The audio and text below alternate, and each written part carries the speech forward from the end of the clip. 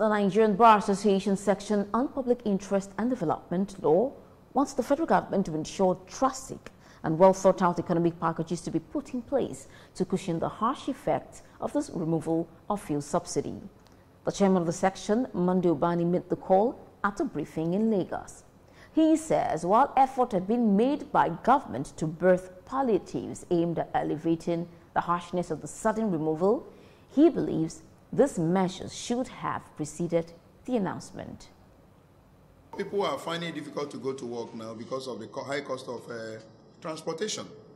Now, we don't have efficient railway system in the country, which would have been an alternative. We depend so much on cars and buses in going to work. Now, what do we do to alleviate the high cost of transportation is to ensure mass importation of buses, which the government can now either give to people, who are in other, societies.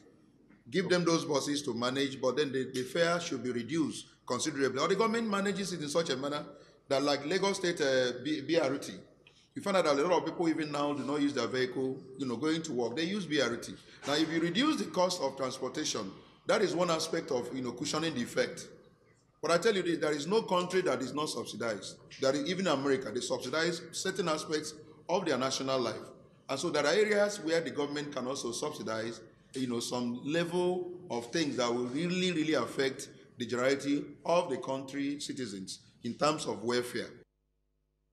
Speaking ahead of its annual conference, Obani says the event will adequately interrogate issues bordering on the judiciary's intervention in the electoral process. Now we are in the third leg of looking at this particular electoral process. We advise that the judiciary must be bold enough to apply the law. Wherever somebody is aggrieved and has gone to court to challenge the outcome, saying there has been no compliance with either the Constitution or the Electoral Act or the guideline or the regulation that set up the electoral process, the court must be very bold enough. But in doing this, we also advise that the court should be mindful of the fact that they should not substitute the majority vote with minority. Because at any time the court does that, the court is now substituting the majority vote with that of a minority.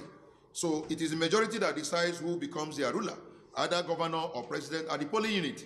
So whenever the court sits, in order now to decide the outcome, they must be very careful that the majority vote is never substituted, because whatever they decide there remains a minority vote and not the majority that have actually taken a decision at the polling unit.